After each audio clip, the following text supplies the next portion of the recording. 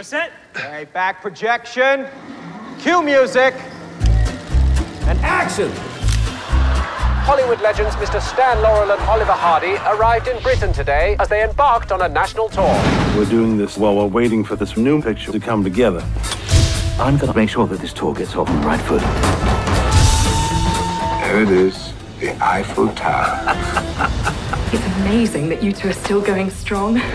Still using the same old material. Here they are.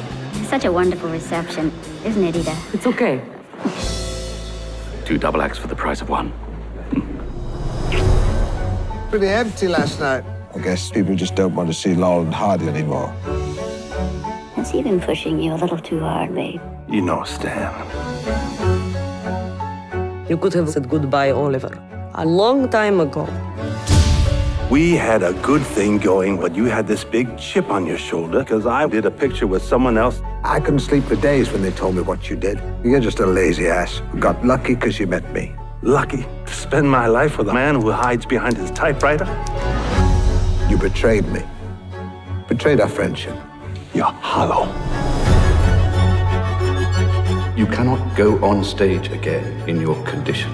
I love you, but I won't stand by and watch this nutty tour put you in a wooden box. I should never have had us take this tour. I love him, Ida. You're not leaving, are you, Stan? The show must go on. When you watch our movies, it was just the two of us.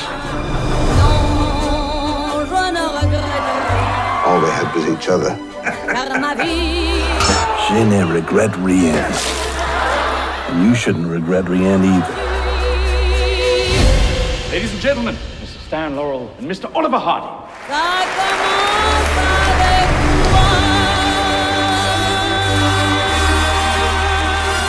I'll miss us when we're gone. So will you.